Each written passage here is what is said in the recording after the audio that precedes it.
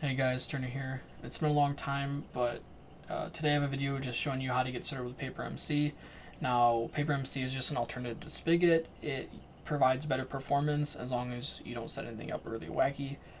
So you should consider running it if you currently run Spigot. So how to run it is you're going to want to go to the downloads page and click download. And then these are currently for builds 1.15.2. Now, if you want legacy builds, so anything other than this value or this version, you're going to want to click legacy. Now, all these builds are unsupported. I believe they go all the way back to 1.8.8, but if you need to use them, you can find them there. However, you won't get any support if you have any problems with them. So you're going to want to click the latest build. So it could be 150, 175 or whatever. Just save that jar file into a folder anywhere on your computer. Just know where it's at. And then inside that folder,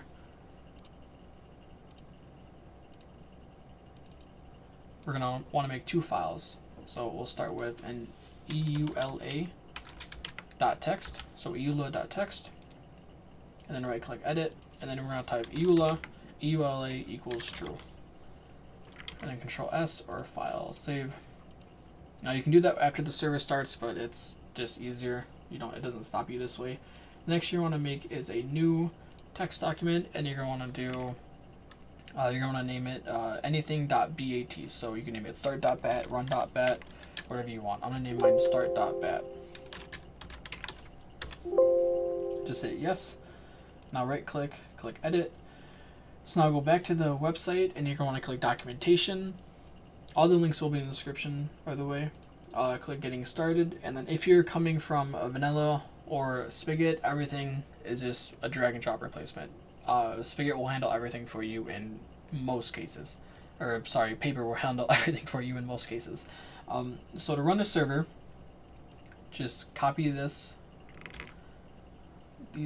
arguments, or this command, and then go back to your start.bat, and you're going to want to paste that in. So these three numbers here, you're going to change these to whatever version you're running. So my version is 132, so I want to change these to 132. If you have 150, you change them to 150. 160, you put 160. You get the idea.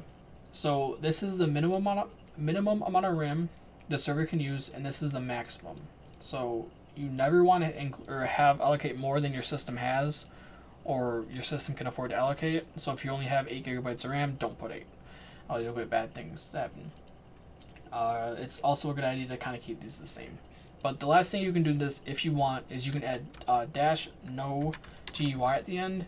Now by default, Minecraft servers have another window that pops up that just shows server performance and stuff on top of the command line window. If you want that, don't put this. But if you don't want that, put no GUI. This will make it so it only shows the command line window, which is preferred in most cases. So now if you just start your server, it will start up. You'll get some errors the first time, but that's no problem. Go back to, well, while that's starting up, actually, I'll talk about this batch file. So these flags, there's a great post, which I'll leave a link in the description, by Aikar. Apologies, I'm pronouncing your name wrong, probably. He's a really good member of the community. He's done a lot of work with this. And you should definitely give this a read.